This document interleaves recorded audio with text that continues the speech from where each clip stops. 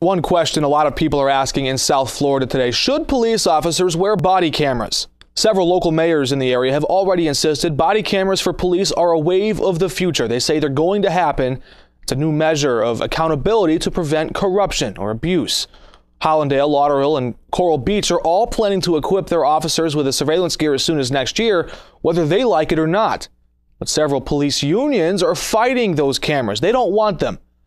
Of course, even though several studies out there show that body cams result in lower complaints against officers and a fewer number of excessive force incidents, the unions say they're more of a hassle than a help.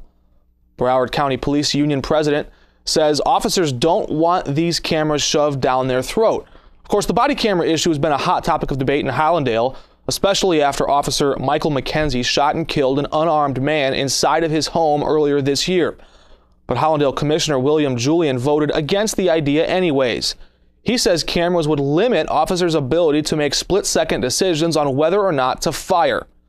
Supporters of the cameras say that's exactly the point. They say police officers should be 100% sure they are not shooting at an unarmed person.